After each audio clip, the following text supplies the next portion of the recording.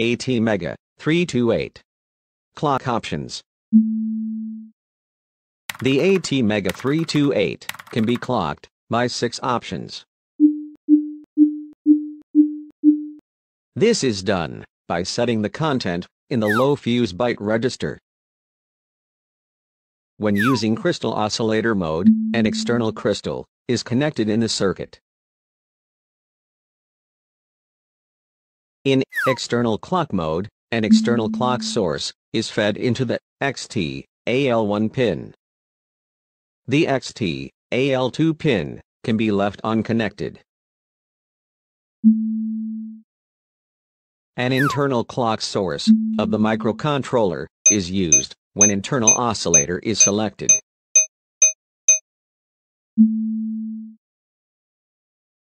These are the designated bits in the low fuse byte register.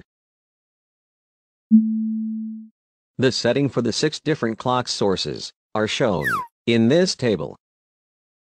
It is done by setting bits 0 to 3. When using low-power crystal oscillator mode, this table provides additional information for the setup. Bit 3 to 1 are set according to the crystal frequency. When the clock divide 8-bit is 0, the clock frequency is further divided by 8. The microcontroller is shipped with a default low fuse bit setting of hex 62. Therefore, the default clock is the internal RC oscillator. The internal clock is 8 MHz. This bit is 0. Therefore, the clock is further divided by 8. The final clock is 1 MHz.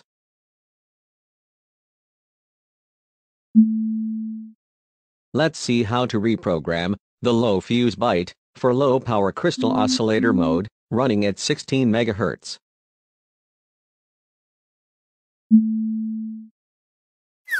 These are the setting for bit 3 to 0.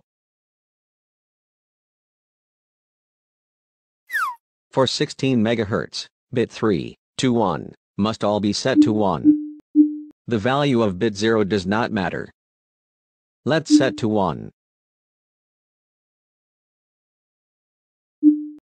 Disable divide by 8 by setting bit 7 to 1. Let's set the rest of the bits to 1. Therefore, the low fuse byte setting is hex FF.